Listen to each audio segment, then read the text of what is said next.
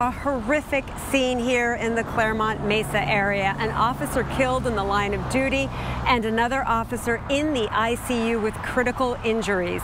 Police were pursuing a BMW that was speeding just before midnight. That ended with a crash and this fiery scene. The person behind the wheel of the BMW is believed to be a teenage boy. He also died. Daylight shows the severity of what happened. The officer's SUV charred and mangled. This is a tragedy for the officers' families and the entire department. Let's go to ABC 10 News reporter Perla Shaheen to begin our team coverage.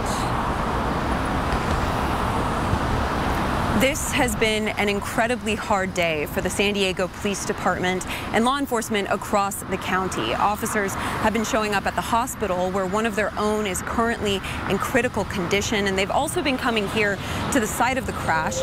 Witnesses have stopped by to pay their respects, and they shot some video that is very graphic, but I want to show it to you so that you can understand the severity of this crash.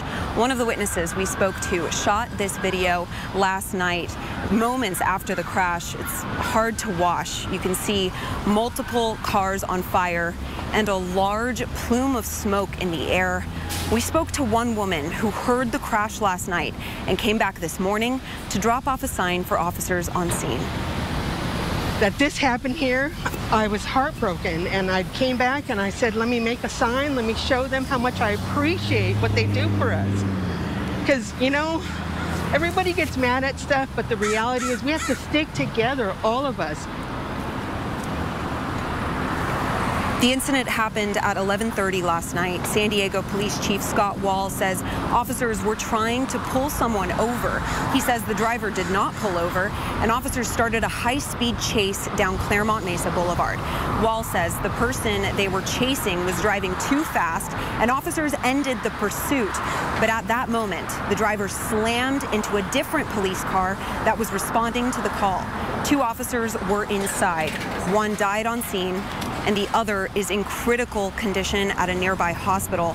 The driver of the other vehicle also died.